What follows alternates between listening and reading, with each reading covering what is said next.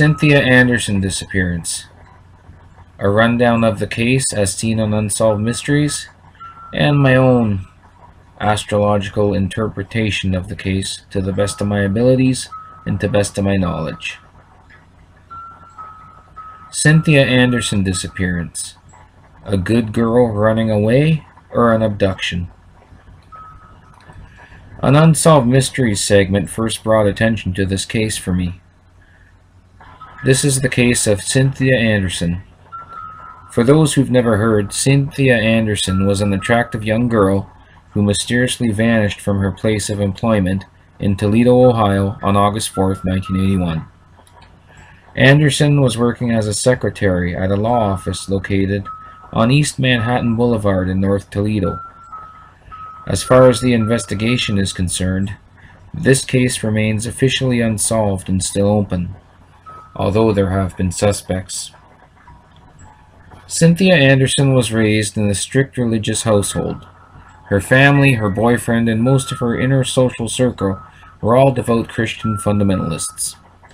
At the time of her disappearance, Cindy was working as a legal secretary, preparing to attend a Bible college in Michigan with her boyfriend. She was to quit her clerical job 2 weeks after she vanished. As far as anyone knew, there were no circumstances in her life that could have caused Cynthia to up and just run away. On the weeks and months prior to her disappearance, however, some ominous signs began to emerge. Cindy began to become disturbed by a series of nightmares. In these nightmares, Cindy would always end up hurt or murdered. She'd always let the man in at the door, and every time the same fate would befall her. She would be attacked. Also, Cindy began to allegedly receive threatening phone calls at work. A man who was in to pay off a legal fee at the law office noticed this himself. The phone rang, she picked up, then as fast as she picked up, she placed the phone back on the receiver. Perhaps the most disturbing scene of all was a spray-painted message on a wall across the parking lot from where she worked. In big bold letters, a message appeared twice in the months prior to her disappearance. Both times the message read, "I love you, Cindy," by G.W. There are lots of Cindys in the world, and a city the size of Toledo, but she wondered. The message was visible for about 6 months, then painted over again. Within weeks, the same message reappeared. The police struggled to find a person who might have known Cindy with those initials. The building maintenance man had those initials and was a suspect until his death. The police could not find anyone else with those initials at church, at school, or in Cindy's group of friends. Then Cindy vanished. Police had little to go on. Then, a month later, police received a mysterious phone call from a woman saying she knew something about the Cynthia Anderson case. This woman, who did not give her identity, mentioned Cindy was being held captive in a basement of a White House. The woman went on to say there were 2 houses, side by side, owned by the same family, but the family was out of town. The son was supposedly the party holding Cindy captive in the basement. This woman could not give or name names, though. Theories abound. Among the strongest is the crazed stalker. This would partly explain the "I love you, Cindy" message and the threatening phone calls, among other things, if she was being stalked. Then, there's also talk she may have stumbled upon something at work.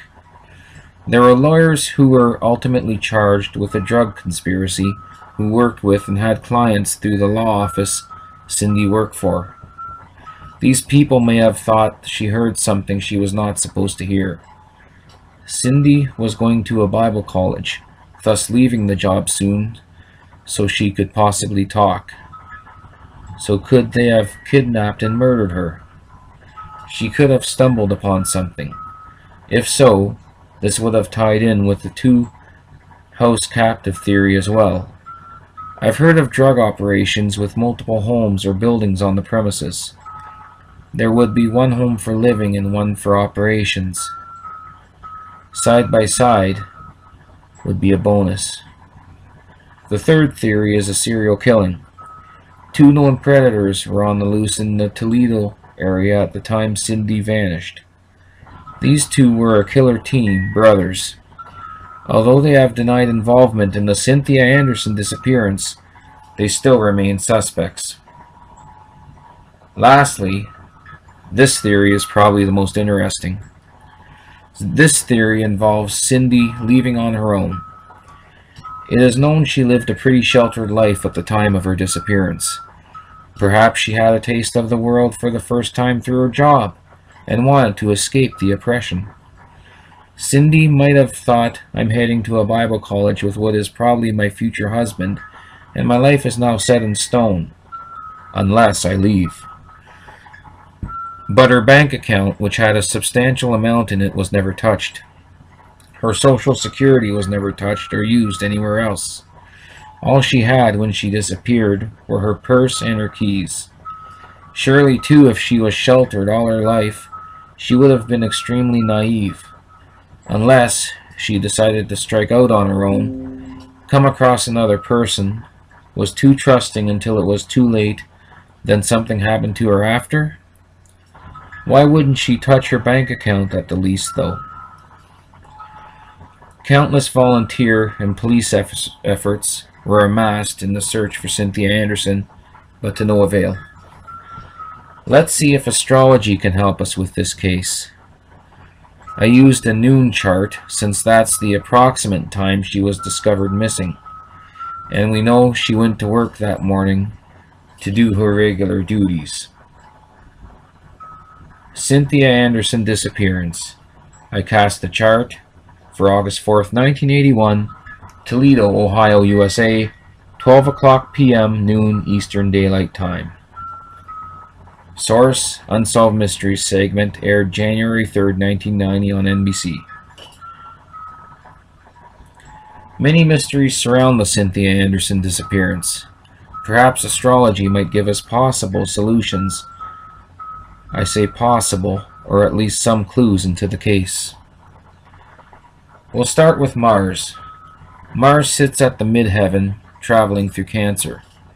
Mars rules guns, knives, and violence, while Cancer rules the home.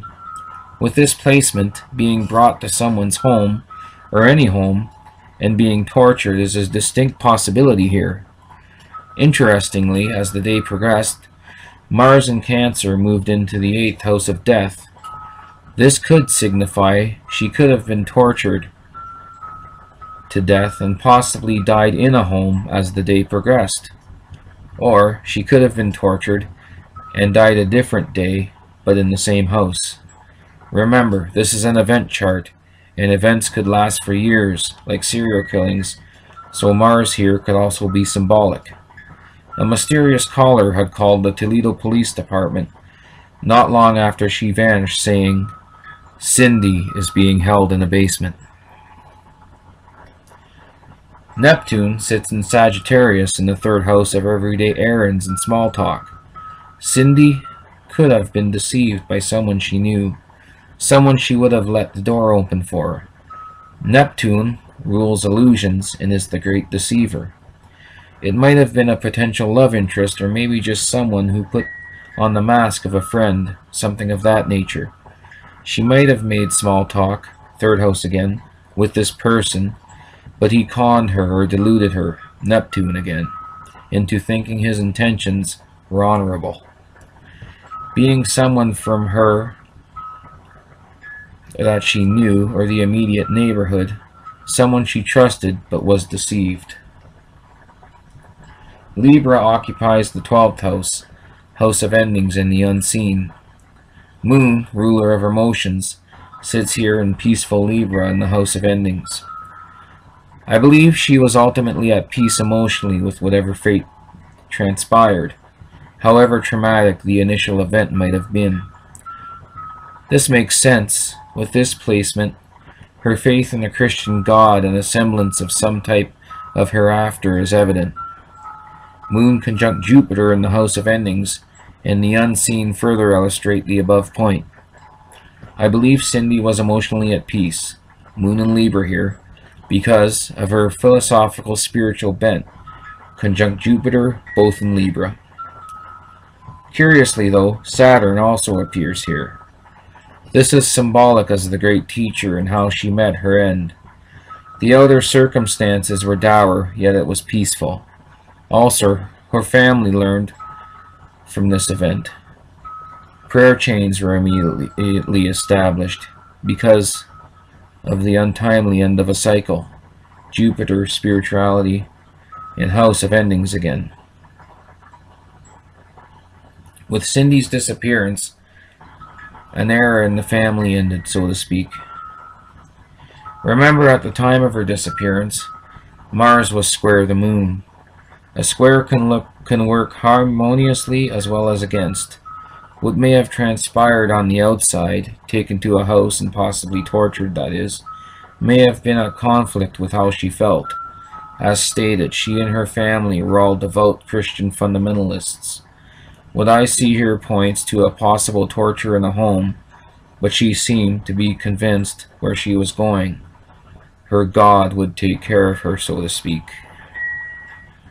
Curiously, Scorpio rules the second house cusp. Second house deals with money, finances, and material possessions. Scorpio rules the mob and things associated with it, like crime, dealings, and pornography. There was a theory she overheard some dealings in the law office she was employed at. These dealings involved drugs, Neptune in third again, small talk, everyday errands again, working with this placement as well.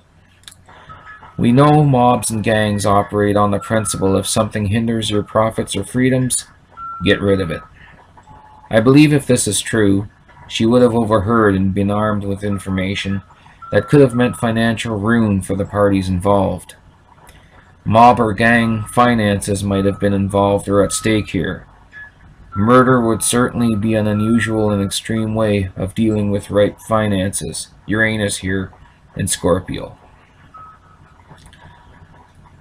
If Cindy disappeared voluntarily, as some suggest, then why were her bank account and social security never touched? This could be Scorpio again, only this time acting on behalf of Cindy. The money was hoarded and untouched, traits belonging to Scorpio. Scorpio also being the sign of death. Wouldn't her money at least be gone if she did disappear voluntarily? Wouldn't the account be closed? On the Unsolved Mysteries segment, her father said something to the effect of, "My hope is that my daughter is living a normal life, perhaps with loss of memory." It's always good to have hope, and Michael Anderson seemed like a sincere man. Bless his soul now. But unless she disappeared voluntarily, then I have my doubts Cindy could be living a normal life, if she's living at all. Her father still had hope because of his strong faith, and I commend him for that, and may he rest in peace, and finally possibly know the answers. But we, on this earth, may never know the solution to this mystery. Thank you. This is Astro Sleuth, over and out. Peace.